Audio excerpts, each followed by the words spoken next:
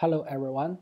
Today I would like to share with you a piece of code written by R to calculate the twin primes.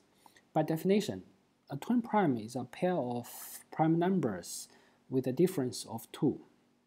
For example, 3 and 5 are twin primes, 5 and 7 are twin primes.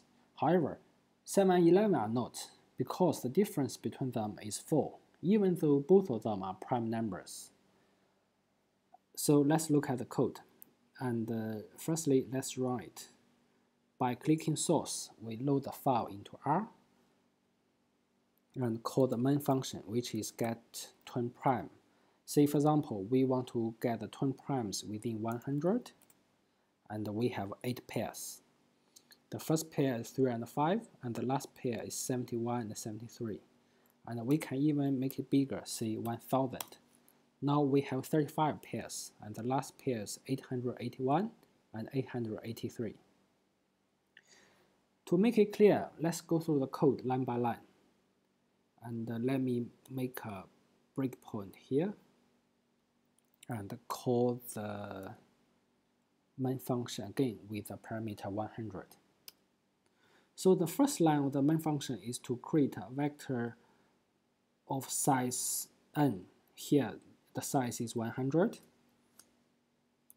And the next line is to go through each element of the data and to tell if it's a prime by using this function, is prime. I borrowed the code from the Stack Overflow.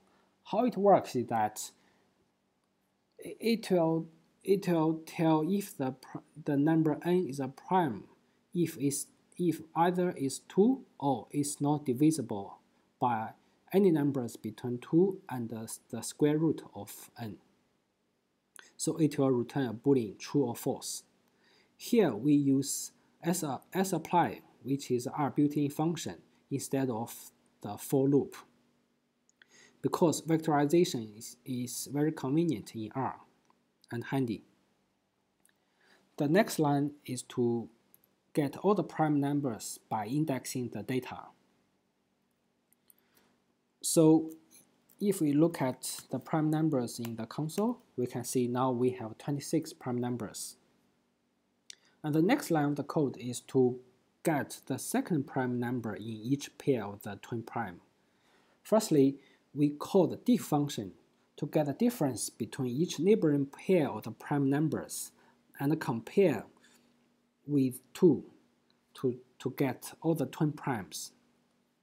And please be noted here that when we index the prime numbers, we start from 2 instead of 1.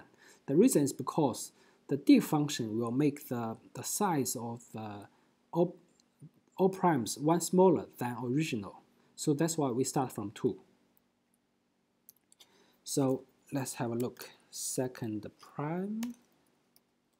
Now we have the prime numbers, which is at the second position.